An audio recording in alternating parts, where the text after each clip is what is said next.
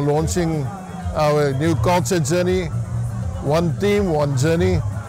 The real big purpose around this is we realized for our organization, we need to create a new culture where people respect each other, where we look after, the well-being of everyone, where it's a much more inclusive culture as well. And this is what this is all about. We're launching it today with our workforce. The last couple of years have not been amazing for RBM. We've had really tumultuous times where we've lost colleagues in unfortunate circumstances.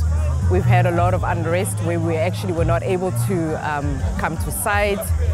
And the last nail on the coffin was the Everyday Respect report that was published, which highlighted that as a workplace, there is racism, there's harassment, and unfortunately, we're also in a position where we bully each other.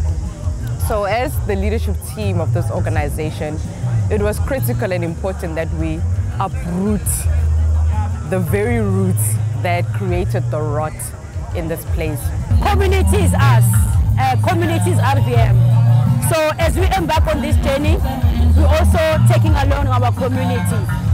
And we came up with this concept of how about we build a culture that we all desire to have. When we say one team, it's one team with our employees, one team with the communities that we work with and in the area that is surrounding RBM.